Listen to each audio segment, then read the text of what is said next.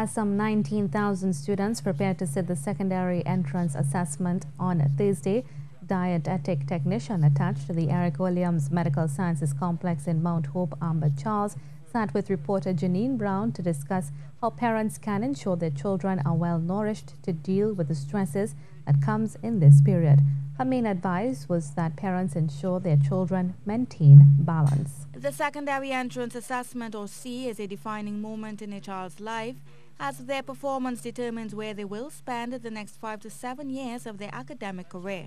Dietetic Technician Amber Charles is reminding parents that their child's nutrition should remain at the top of their priority list as far as preparation goes. Because at this time, as when you're studying that much, it could come off like you're exercising, right? And you find that you're going to need to eat a little bit more. So you want to make sure that they always have that food available to them. The snacks between that available to them are nutritionally balanced. You know, it's not just going to cause them to crash later on because it's high in sugar. So you have maybe 3 or 4 meals throughout the day, small meals, with the snacks between, so that they always have something to reach for easily to eat.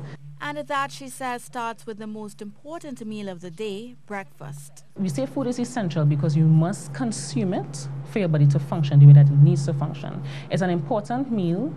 It basically sets the tone for your day.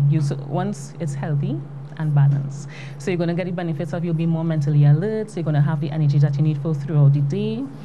You also find that it would contribute to your overall nutritional balance. While study sessions are important for success, all work and no play makes Jack a dull boy. Ms. Charles says apart from upkeeping a nutritionally balanced diet to give the children the fuel they need to perform their best academically, parents ought to ensure the child maintains an active lifestyle. Whether that break means they go outside and they play, if they like to play an instrument, don't stop them from it, because this creates a balance.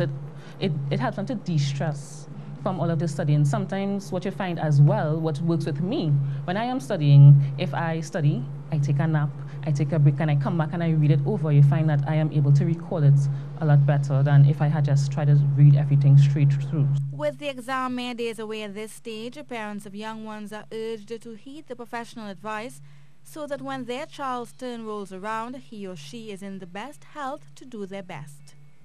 Janine Browne, C News.